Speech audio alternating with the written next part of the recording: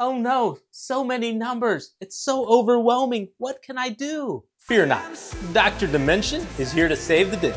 Help me figure this out.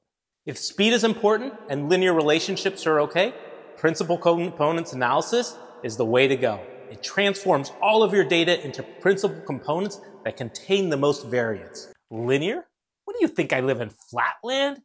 My world is much more nuanced. Fair point. If your data has a lot of complexity and you want to capture nonlinear representations, think about an autoencoder. You can train this neural network to learn an efficient encoding of your data.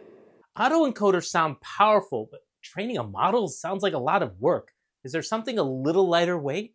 In that case, especially if you're making visualizations, consider TSNE. It helps capture a lot of those nonlinear complex structures. I do love how TSNE reduces the amount of information while still maintaining that tension between local and global structure. Everybody uses it.